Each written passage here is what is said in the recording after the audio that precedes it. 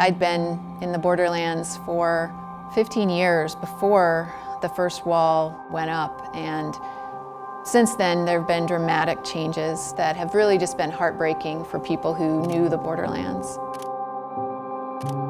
Our boundaries are everywhere, and we don't really think about what they do to all of the other creatures that share this planet with us. It's just a little spoonful of dirt, but it never seems to separate. When people see my images, the reaction almost every time has been just, I didn't have any idea that this place was so beautiful or that these creatures live there. And surprisingly, many people had no idea we were building a border wall on our southern border.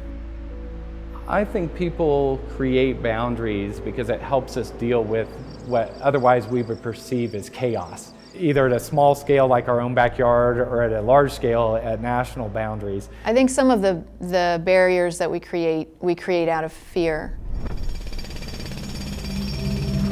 The Department of Homeland Security started building the border wall in 2007, and the mandate was for 700 miles of border wall along a 2,000-mile border.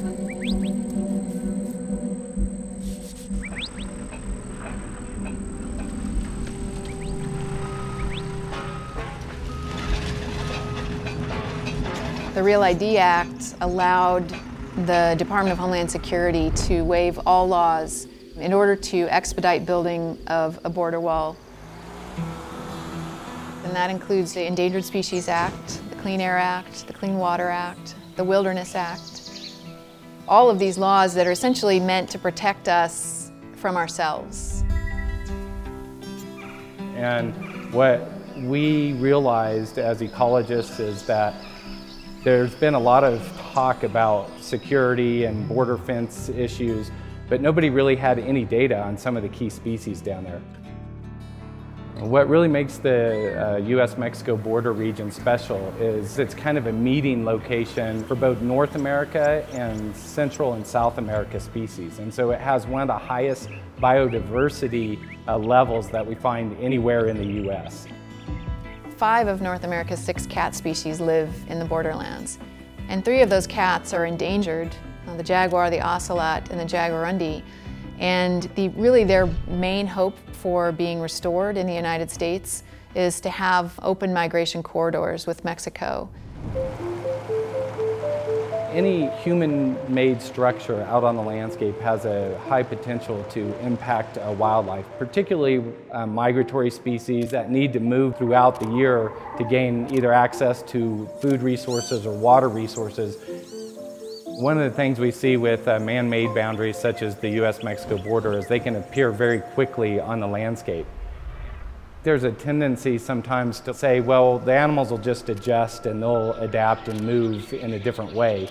But a lot of animals just haven't had the time to adapt and change with such a major change on the landscape.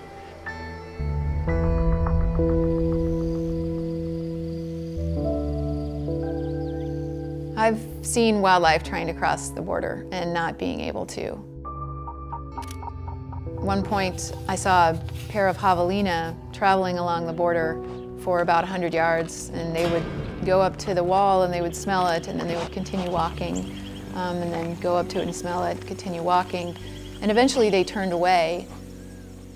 And that, of course, is a problem for those javelina, but it's also a problem from an ecological standpoint because javelina are seed distributors. If they can't move north, then neither can the plants whose seeds they distribute. So a whole ecosystem disruption can come from this barrier. I think early on in the discussion of the border wall along the US-Mexico border, there was an acknowledgement that there was going to be impacts to wildlife. As an ecologist, the first thing that jumps in my mind is there's got to be some way we can mitigate this. We are now starting to generate data as the conservation community of the potential impacts of the wall on movement of wildlife. And our hope as conservationists is that the people that are on the ground and the decision makers will take that information and make adjustments. One of the really good pieces of advice that I got early on in my career was, in order to think like a scientist and to be a good scientist, we need to put ourselves in the place of the animals. And by that I mean, you know, really going out there and thinking like that animal would on the landscape. And so that kind of approach transcends just the science of being a wildlife ecologist. It always helps to take a different perspective than your own.